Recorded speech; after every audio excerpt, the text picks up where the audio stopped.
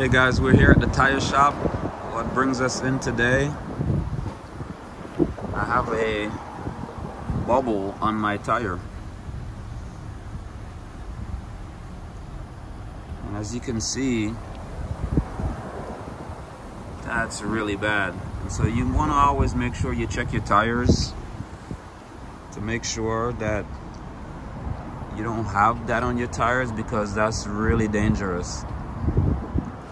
You don't want to be going 70, 80 miles an hour and have a blowout on the highway.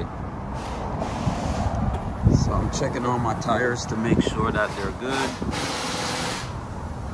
And so if you walk around and check your tires and you see this, you want to make sure you go ahead and get that replaced immediately, because this can be really dangerous.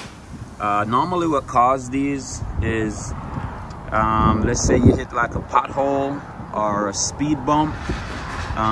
In some cases it could be manufacturer defect, but most cases is because of your you hit a pothole or something.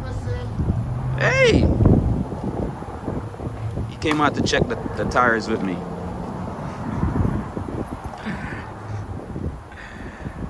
Alright guys, thanks for watching. Always subscribe to our videos. We got more videos coming.